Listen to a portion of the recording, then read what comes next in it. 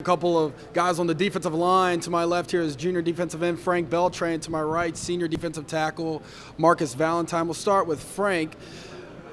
Coming into this season, what have you seen over the offseason workouts that sees this program turning into the right direction? I see a lot of hunger in everybody's eyes. Everybody's coming back. Everybody's ready to work. This is the first summer that I've seen so many guys just ready to work, ready to do what we have to do and prove everybody wrong, prove a nation wrong.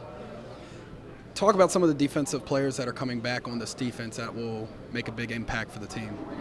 Denzel White, Jordan Dangerfield, and pretty much just a whole everybody in the defense is ready to make an impact. It's not just a one-person thing or two or three. It's everybody. What is it like playing for head coach Rob Ambrose? What does he emphasize over this offseason to really get you guys prepared for the upcoming season? Win. Get ready to win. First time, it never made sense to me till he said it a few weeks ago. Last year he never talked about winning, but this year he's ready to win. This is the year that we are going to win, and we're ready to win, and just watch out. Well, last year we saw that against Coastal Carolina, a very gutsy effort, and the defense was able to get off the field with a 5 overtime win, able to deflect the pass on the 2-point conversion. What does it mean for the team to see a win like that in a very crucial situation? We're pretty much hungry. We know we can do it.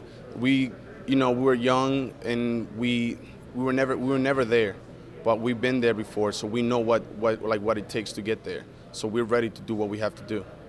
And of course, on the defensive tackle over here, senior Marcus Valentine. Marcus able to get into the backfield quite a bit last year, 5.5 sacks. What makes you so difficult to block?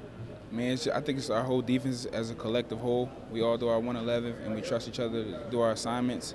And it's not me, it's our defense, and we work as a team, and we get things done. How's your offseason been getting ready for your senior year here at Towson? It's been good. Coach Pick has been getting me ready in the weight room, and we've been working real hard, rehabbing and treatments and training. So I think we're going to be ready for the season. Frank was talking about the main motto is win.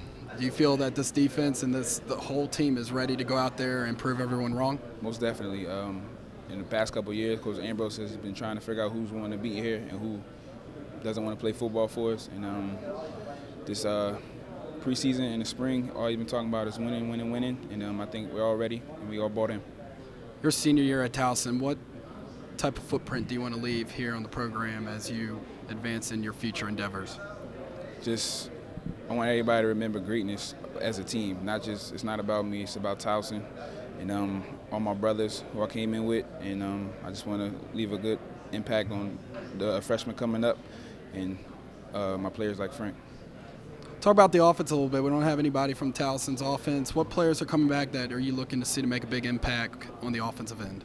Most definitely our offensive line. We have our senior offensive tackle, Henry Glacken, and he leads that offensive line. He's the anchor of it. And they have really improved a whole lot in the spring. And without them, our offense goes nowhere. And they're definitely moving forward, and they're going to be strong. All right, guys. Well, good luck this season. Looking for big things over at Towson University.